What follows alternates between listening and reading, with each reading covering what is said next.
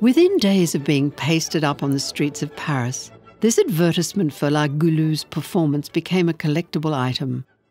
Described at the time as a fist in the face because of its bold colours, its large scale and simplified forms, it commanded attention among the text-dominated posters of the time.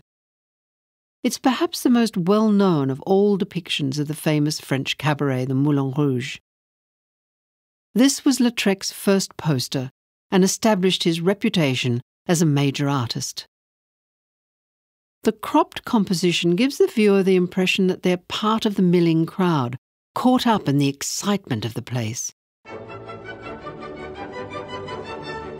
Centre stage is the dancer, Louise Weber, known as La Goulue, the glutton.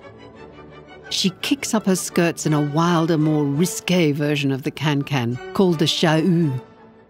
A few dark lines suggest the famous frilly bloomers of dancers at the time.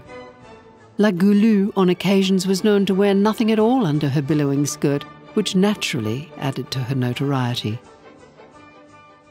The lamplights add a bright yellow highlight to the scene, and the strutting grey figure in the foreground is her willowy dance partner, Valentine the Boneless. The crowd in the background is reduced to a silhouette.